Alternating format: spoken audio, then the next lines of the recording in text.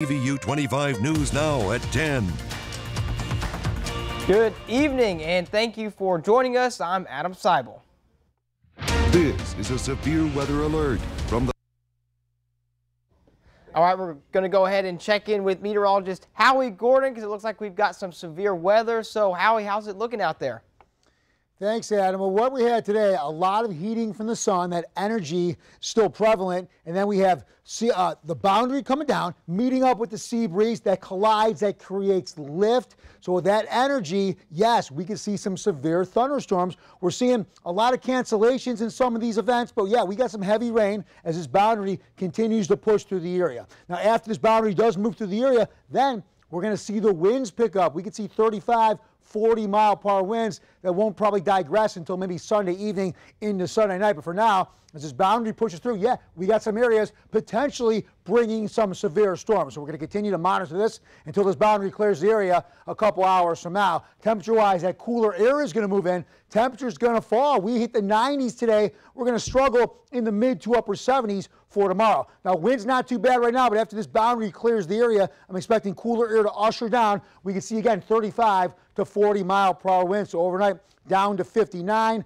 Again, I'm going to keep an eye on severe weather and severe thunderstorms. We'll talk more about it coming up in just a bit, Adam.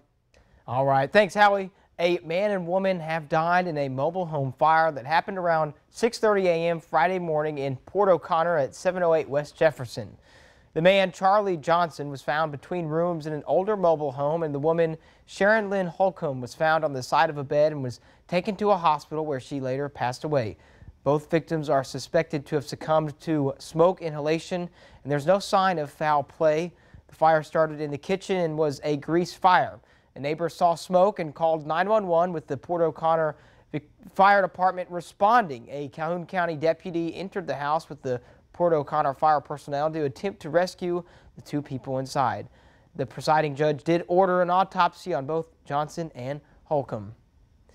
We now hear a legislative session update from Sunrise anchor Carolina Estrain and a Texas Tribune Capitol reporter. It's been a busy legislative session. We hear from Renzo Downey. He's a Capitol reporter with the Texas Tribune about the latest. Welcome, Renzo. Thanks for having me.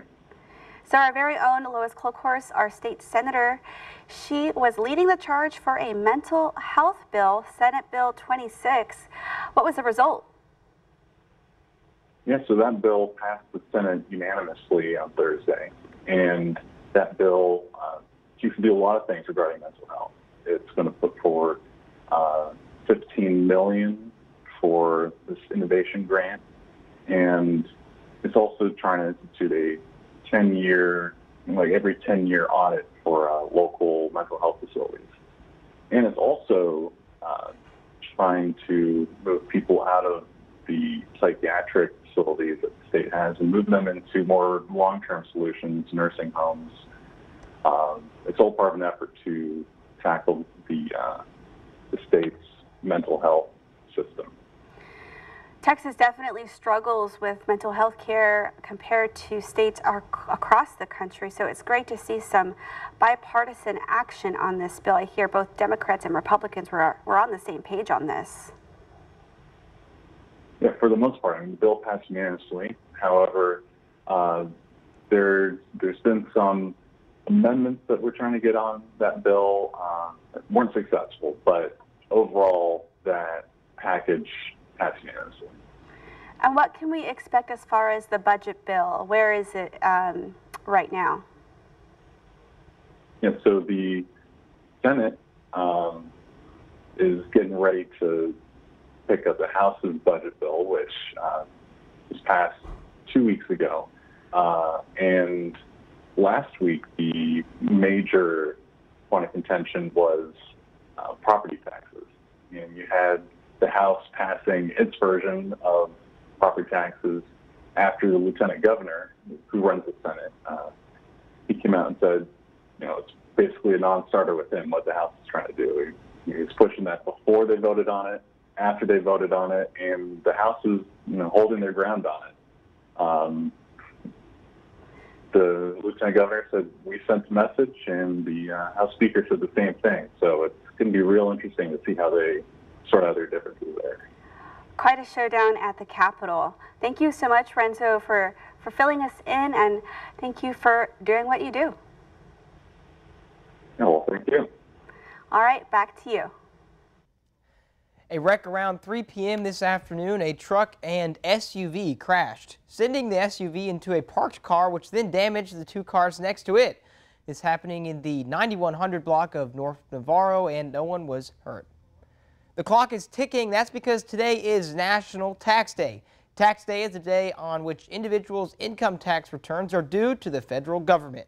But if you haven't finished your federal return yet, or even started, don't worry, you actually get a few extra days this year.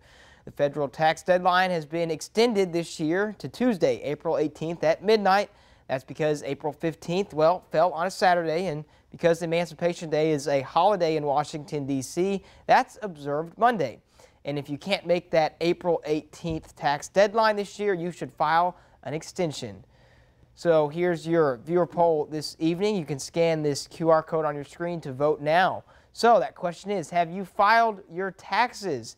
Yes or no? Let's take a look at these results here. It looks like 79% of you say yes and 21% say no.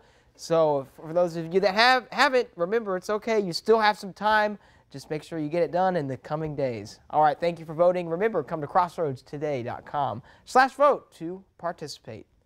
As the national debate over abortion continues, the Supreme Court stepping in, issuing an administrative stay to keep the abortion drug mifepristone available. The court now has until April 20th to decide its next steps. The outcome of this case could impact the FDA's drug approval process. Supreme Court Justice Samuel Alito issuing an administrative stay of the Texas ruling that would have overturned the FDA's original approval of the drug mifepristone, a drug used in more than half of abortions in the U.S. It's good news for the patients that are going to be seen tomorrow, but it is far from over. The court now has until April 20th to review the case before deciding their next steps. We hope that the Supreme Court throws this case out. It is meritless, and it's undermining the FDA's authority. Both the FDA and the drug manufacturer requested this stay. The outcome of this case could have far-reaching implications. Not just access to the most commonly used medication in terminating early pregnancies, mifepristone, but actually, the FDA's drug approval process more broadly. This manufacturer says at issue here is federal judges second-guessing the scientific judgment of the experts at the FDA. Anti-abortion group Alliance Defending Freedom filed the original lawsuit in Texas. We're confident again that when the courts, with any court, looks at the facts and the law of this case, they're going to agree with us. So this is just the next step in a long, lengthy litigation. In a statement, the White House says that the stakes could not be higher and that for now, mifepristone remains available and approved for safe and effective use. Jacqueline Lee, ABC News, New York. An 18-year-old El Campo High School student accused of recording children and adults in bathrooms and changing areas now indicted on 23 charges.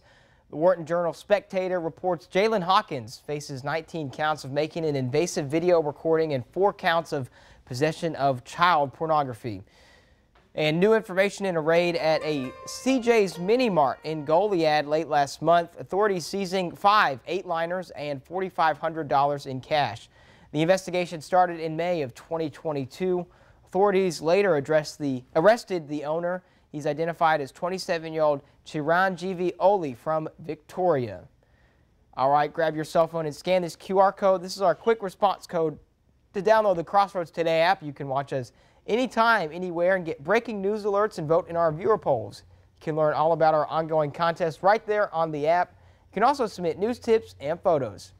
Stay with us. Coming up, a 72-year-old Florida man lost his leg in an alligator attack this weekend. We're keeping an eye on these storms. After the storms move, cooler, dry, sinking air moves down, as well as some winds. We'll talk more about it coming up in just a bit. Nobody can resist a DQ cone, especially when they're just $1. And nobody but DQ makes a treat this perfect. Is it the creamy smoothness of our soft serve, the iconic curl on top, the tempting crunch of the chocolate shell, or the crispy cone? Yes, it's all that. Stop by every day through April 16th for the treat that's simply irresistible. Just $1 for a small, including the new churro dipped cone.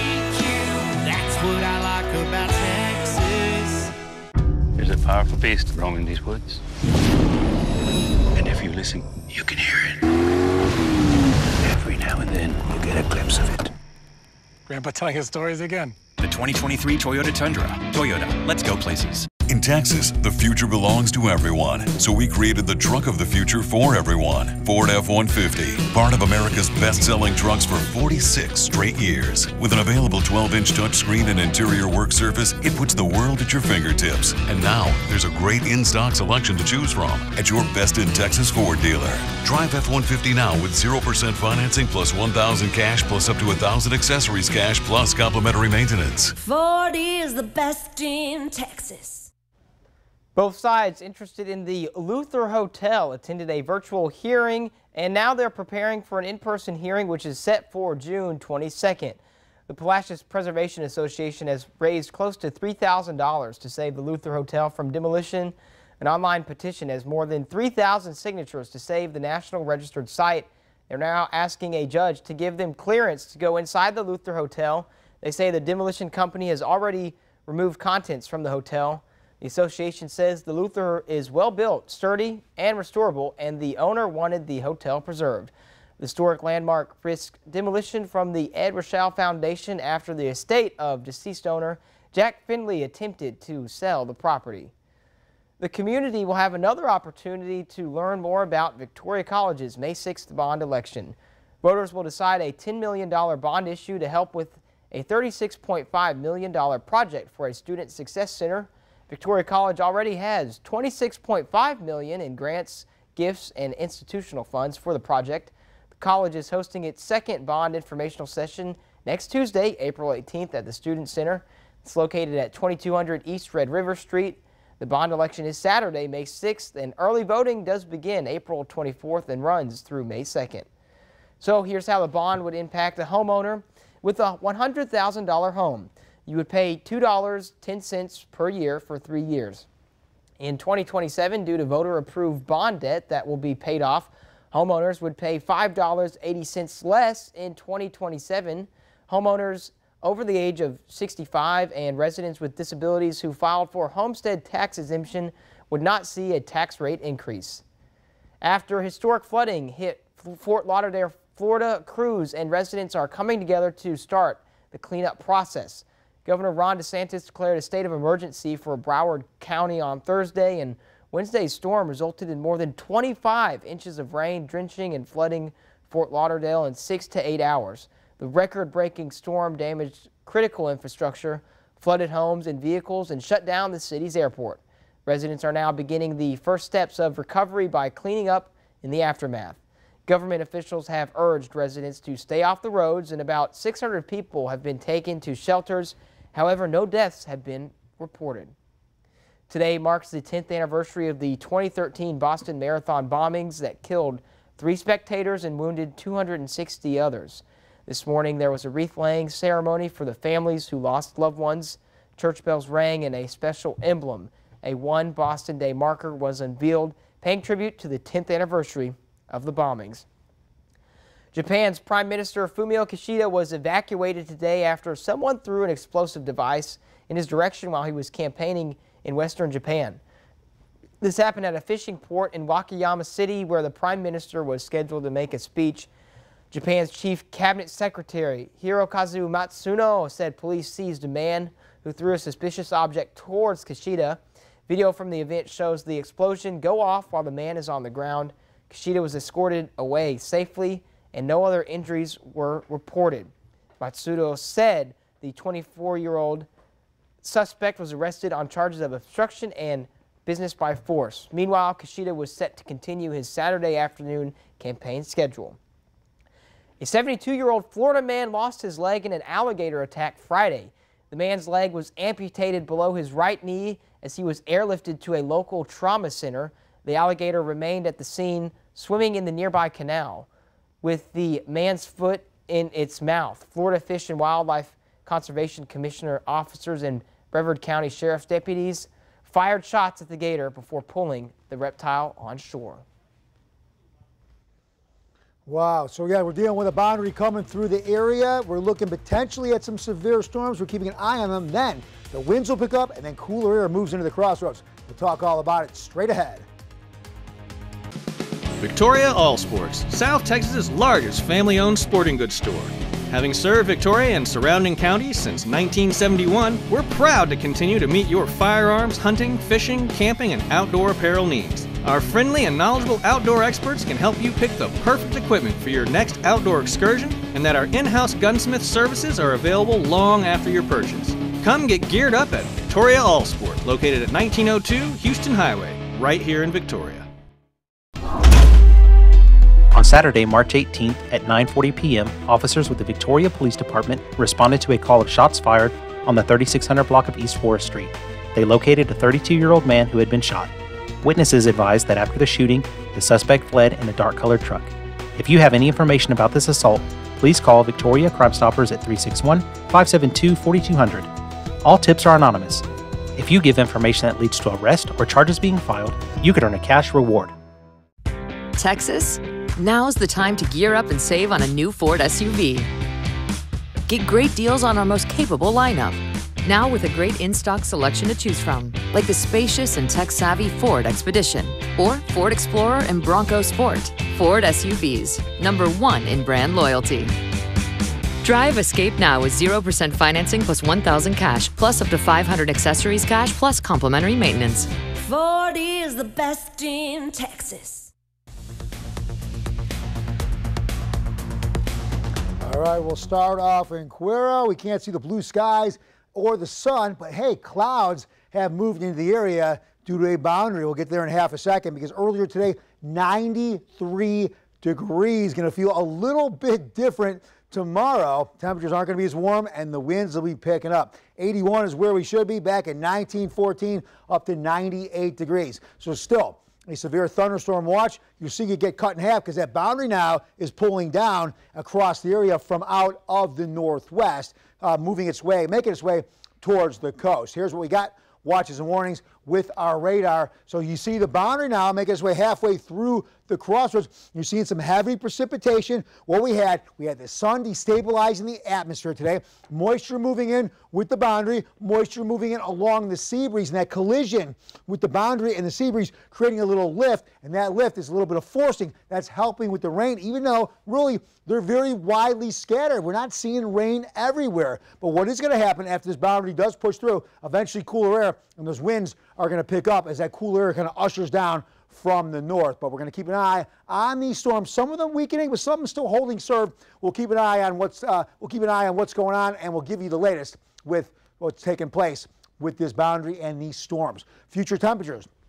Cooler air going to start moving in behind this boundary. We made it to 93 today. We're going to struggle to get out of the 70s tomorrow. Overnight, dropping down into the 50s in some spots. Now, we will start to warm up later on in the week, but this latest boundary is going to knock down our dew point temperatures as well as our temperatures. We're going to go below average after being many days above average temperature-wise. All right, let's go to our dew points. So what happened with we'll go to our watches and warnings again really quick. Here's what we got. Here's that boundary. So it's making its way through the area. We're keeping an eye on some of these storms. Still only about a 30% chance we see rain in some locations. And we're going to keep an eye, though, on the severe weather because that is what we're looking for. Winds will pick up after this boundary pushes through the area, and then again that cooler air going to move down, and that will start to drop our temps. Now these dew points, we were 77, 75 across the board, a little bit different now. Temperatures starting to come down, or dew points starting to come down as this moisture gets wringed out from the boundary, going to push through the area. Cool, sinking, dry air really going to change things up on us. So yeah, we're not going to be as hot and hazy and humid, and we're going to be on the cooler side, but we're going to be on the breezy side. At the moment, wind's not too bad. When the boundary clears the area, though, that'll open the door for that cool air to start ushering down from the north, northwest. And again, we could see winds in that 35, maybe 40 mile per hour range, not tapering down or weakening maybe until Sunday evening or into Sunday night. All right, here's the boundary I talked about. Bringing storms along the front, creating that lift. That boundary is going to push through. Winds will pick up. The cooler air moves down. We'll start to see some sun for a couple days. Now, the high will start moving off. That's going to allow storms to push in from the east by Tuesday, Monday into Tuesday. That could bring us some showers. Then as the high completely moves off, we'll start to see that warm air push up out of the southeast. We'll start to see more moisture. And again, warmer temperatures here in the Crossroads. All right, here's our future tracker along the boundary. Yeah, we can see those showers as they push out of the area. But then, hey, dry times until that storm pushes in from the east, maybe Monday and into Tuesday, and eventually more moisture move in. We'll see some clouds later on in the week. Here's what we got for a marine forecast. 71 for the water, but occasionally seas around 8 feet with winds gusting to 40 knots. They'll start to taper off, though, later on in the day. Overnight down to 59 degrees. Again, we're keeping an eye on this stormy activity. And then for tomorrow, just 76, but we'll be very much on the breezy side.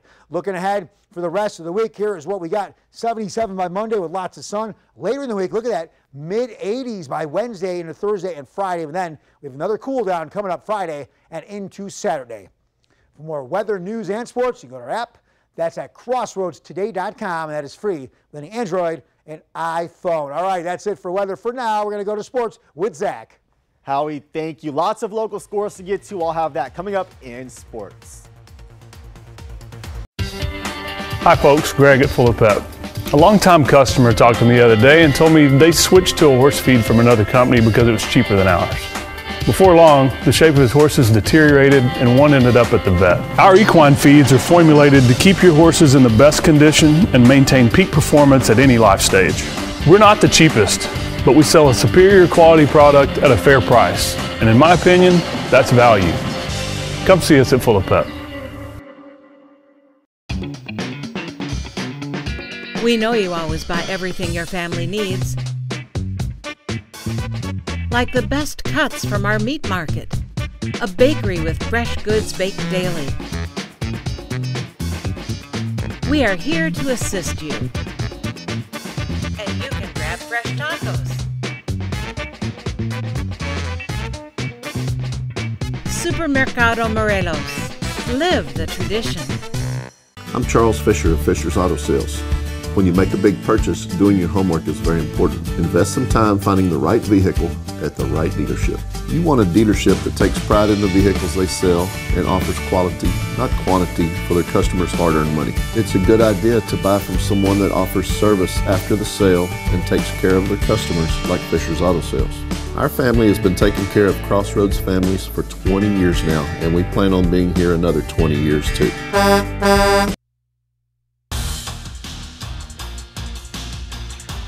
Good evening, Crossroads. Huge games in Shiner last night, starting with the Comanches and Maiden. Shiner only one hit all game, but it was a homer, leading 1-0 going into the final inning. The Maidens had plenty of hits, but nothing to show for it. They would work a walk to get on base, and a pass ball puts a runner in scoring position, but Shiner pitching did a fantastic job all night, straining base runners, and did just that to escape with the win. The hero with the lone hit was Peyton Vincic. Here's what she had to say.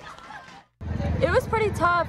I've seen her the last 2 years, and I just wanted to grind off of that. This year, I was waiting for the changeup. I knew it was coming, changeup, rise ball, and I was just waiting for the fastball down the middle inside to take it out. Shiner now in second, right behind Weimer. Across the sidewalk, the boys playing Ganado as well got masterful pitching all night long to go along with great offense, which is always a winning combination. Shiner would put up 10 in the win. The Ganado boys had some highlights as well, nailing a base runner trying to take second, but that would be about it as they fail to score in the game. Right up the road in Yoakum, the Lady Bulldogs welcomed the Columbus Cardinals, who scored early and often, winning 11-0. Yoakum falls to 2-7 in district play and sit just ahead of Palacios, and that's a huge win for Columbus because they are trying to keep up with the Hallettsville Brahmas, who just keep winning. They take home a 13-1 win over Rice Consolidated to improve to 9-1 in district play. Hallettsville gets Tidehaven up next. And over on the Victoria East side of things, they had a shot to go to the postseason, but they just couldn't quite pull out the win yesterday in Corpus as they fall to Ray 7-1. Senior day for the Jags at Riverside. The Jags jumped all over LCU in the first inning of Game 2, putting up 4 runs, but it went downhill after that as LCU would come back and put up 14 on the board. The Jags look to bounce back tomorrow. They get an 11 a.m. first pitch as they try to salvage a game from the series. It's also their last home game. In-state rivalry with the Rangers down in Houston. After losing Game 1, the Astros bounced back this afternoon, winning 8-2. Alvarez, 3 RBIs, and on the mound for the Rangers, University of Oklahoma product John Gray, who was hit in the arm with a 109-mile-an-hour line drive, is being called a forearm bruise. He'd have to exit early. And earlier this afternoon, the West Warriors softball team got the win as well. Adam, back to you. All right, thanks, Zach. Coming up, an escaped emu takes its owner and police on a 20-mile chase in Tennessee.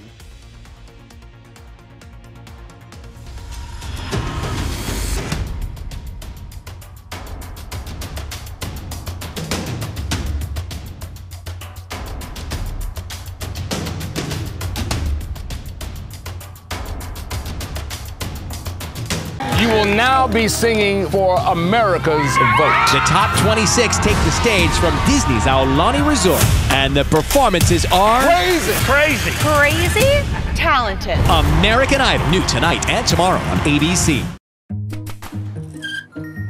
When you don't keep your eyes on what you're doing, it can be downright dangerous to you and others, especially when you're behind the wheel.